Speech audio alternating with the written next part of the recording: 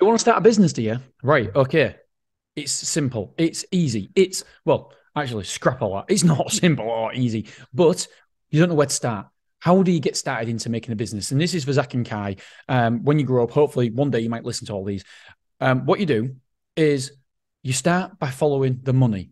Where does the money come in the business? Where are the expenses? Follow the money, and then you know there's a market. Follow the money.